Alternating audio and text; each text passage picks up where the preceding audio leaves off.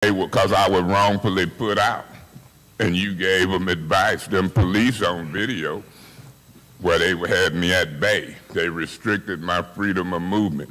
When a uniformed officer tells you to do something, you better do it. Mr. Mays, I want to remind this body that we have to stay germane to the motion at hand, which is to send to the Finance Committee with the appropriate documentation. Who drew this one up? 4,000. It might be amended to 1,000.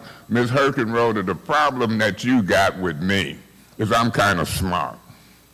And I think you hold me to higher standards than you do others.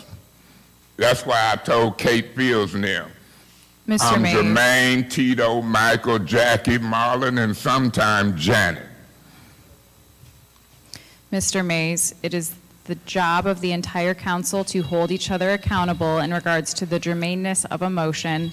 Discussing a uniformed officer while we are discussing this resolution is not germane. Your job. I am hearing, Mr. Mays, I am hearing the timer has gone up. Yeah, because you interrupted me. I will give you an additional 30 seconds. I ain't going to take your charity. Okay. Your job is to treat me just like you treat other folks. That is correct. And as such, your time is up. Is there anyone else who wishes to speak in this?